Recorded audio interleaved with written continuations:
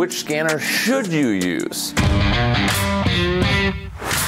All right, guys, we get a lot of calls from customers that are scanning objects very similar or related to this. And this is a Vortex Magnifier. Now, this will sit on a Picatinny rail on objects with Picatinny rails, and it's just a very mechanical object.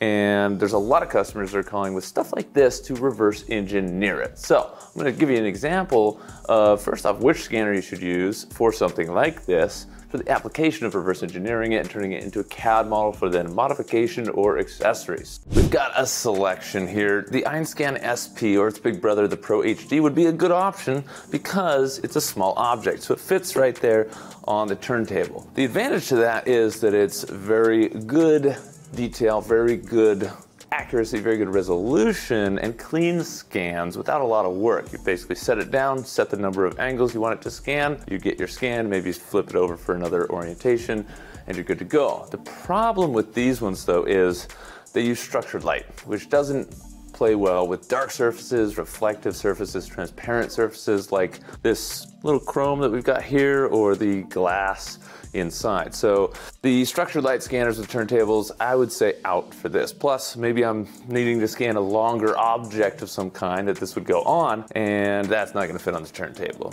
So we're going to get rid of that option. Now the next option would be something like the H2, which is awesome for body scanning, people scanning, full color scanning. If you want to do cars, it's got a really big field of view. It gets pretty darn good accuracy and detail, but in my experience, it's not the best when it comes down to mechanical objects like this. And again, it's structured white light and structured infrared, which will do a lot better on the black surfaces, but the reflective and transparent still not so much. So we'll eliminate that one. Next, we've got the HX. And this has the blue lasers, which is really good because the intensity of the lasers does not care about black surfaces or reflective surfaces. It just does a really good job on many kinds of surfaces without scanning spray. So HX would definitely get the job done. We also have the Freescan Trio. The one disadvantage with laser scanners is that you have to use markers either on or around the object you're scanning, which means a little more work, and sometimes you have to move markers around to do a secondary scan. So markerless scanning is a very good advantage with the Freescan Trio, but it's also kind of more designed for larger objects. It's got photogrammetry mode, but really,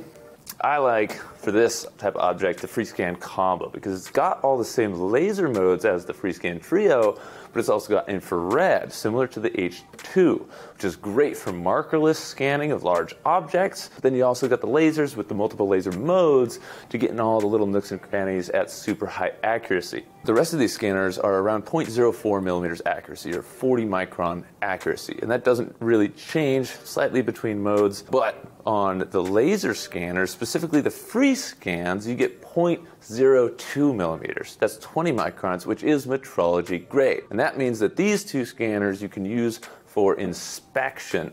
So if you're running a machine shop or something like that, and you want to make sure your parts are coming out to spec, but you're tired of using your ferro arm or your CMM, you can literally do it by hand with the lasers on these ones. So in that regard, we're going to go with the Freescan Combo. And of course, we sell all of these scanners and more and accessories at visionminer.com/scanners. So if you're interested or you still have some questions about which one you should buy after this video, feel free to give us a call or shoot us an email. We're here to help you get set up with the correct piece of equipment. So here we have our marker table, really a turntable with a bunch of markers on it. It's painted black and it has a ton of markers. So I can take anything and just set it on this surface and then scan it, and I don't have to apply markers on the part itself. Now I may want to in some situations if I'm doing partial HD scanning and getting the ultimate high resolution detail, but for most objects in general, reverse engineering scanning, I won't ever need to do that. Now I should mention also that the scanning spray is great and helps with a plethora of objects, and it's thin enough to not affect really the data capture for reverse engineering, but in general with optics or custom parts and custom things like this, you don't necessarily want to spray them. For 99% of objects, it's totally fine. It's inert. It just sublimates into the atmosphere after a few hours. But some objects you do want to be careful. Let's go ahead and get our Freescan Combo plugged in. And for the first 5 seconds, I'm going to click the middle button and let it adjust the auto exposure so that it determines how bright these lasers need to be.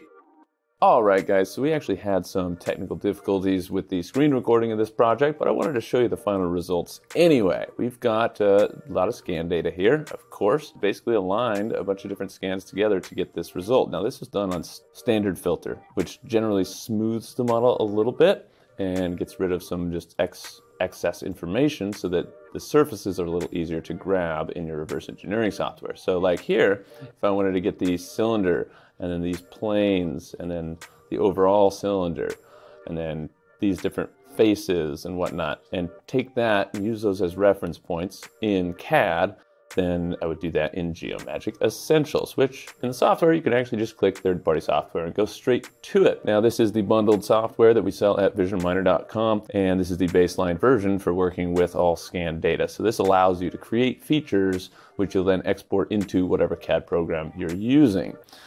Now, I want to show you the actual scans we did here as well. So I'll delete that mesh data, and then let's get rid of the markers. So we can just look at each scan individually.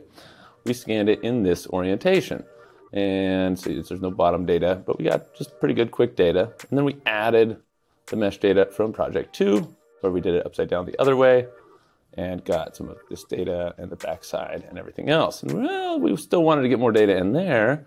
And so we did a orientation where this mechanism, this whole thing actually flips to the side. So I actually flipped it out and then scanned the bottom side of the, and then I did a little bit more, just some more angles to gather any little areas we didn't have, and a little more there with a little bit of AESUB spray. Because as you can see, the optic, the glass on the scope did not scan very well. Definitely difficult. You got a little bit of data with the lasers there, but when it comes down to fully transparent items, it's much more difficult. So we scanned it with a little bit of AESUB spray, and you can see the results there. Now, if I get rid of all the others, and you see just the AESUB spray scan, you can see it is super clean.